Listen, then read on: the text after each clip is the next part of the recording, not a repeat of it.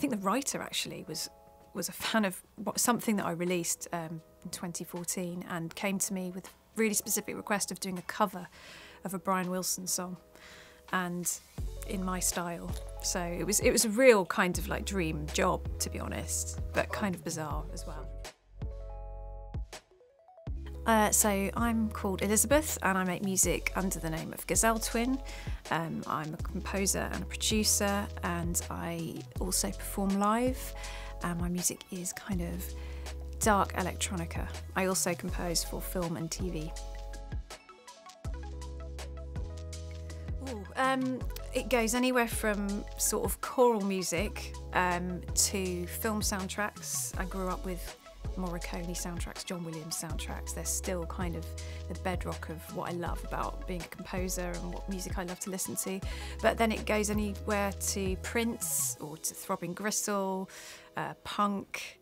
I kind of take in everything and anything and everything. I love kind of all music. Yeah, do you know, I've seen the college today and the performance spaces and the studios, and I've just been totally blown away. I've met some of the students as well who are lovely, and it just seems like a really well kitted out, really supportive environment, and something that I'm really in admiration of. I wish I'd had access to something like this when I was studying, because there wasn't much like that at the time when I went to uni. So yeah, I'm really impressed. It's an amazing place. Feels like you're in a professional setting, like a production suite where commercial stuff's being made. So that's pretty exciting. So a few years ago, I was approached by Trent Reznor of 9 Inch Nails, and he wanted to have a chat with me. This is all I knew. He just wanted to have a chat on the phone with me, not a mobile landline. And so I got ready for the call, and there was Trent on the other end of the line, and I just had this very casual chat with him, and also Atticus Ross, who he obviously makes music with, who I didn't know was on the phone, actually. He was listening in. And they invited me to remix a track they've produced for Halsey, who's a US artist. I'd never heard of her, to be honest, but they produced this amazing album. And yeah, so I was invited to remix that track, which was really nice, really cool.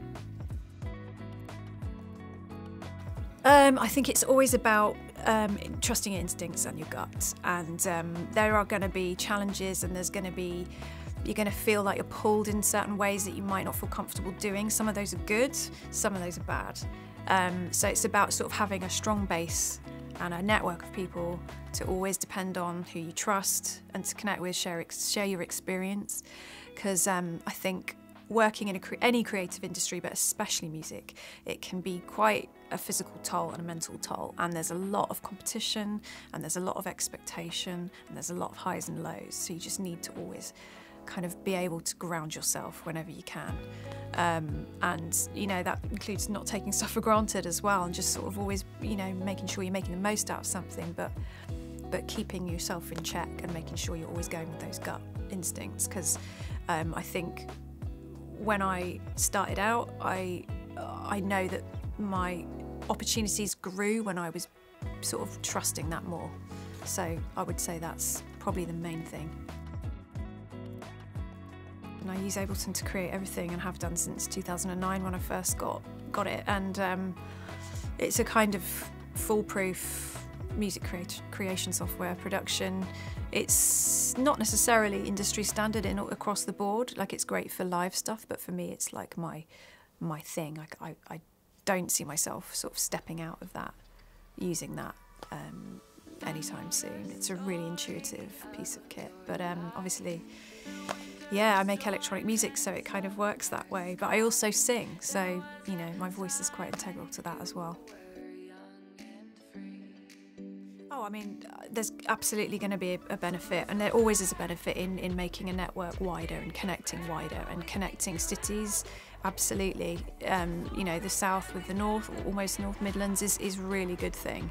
And, you know, in London, you've got some of the major recording studios, you know, and production houses, where film and TV, almost always, stuff that's being made in the UK is mixed in very small corner of Soho in London, you know, all of these different studios. So you know, to have connections there is really important. But I think equally having that exchange with the Midlands as well, and just making sure that we're not just getting people from London doing these, you know, getting into these kinds of opportunities is really important.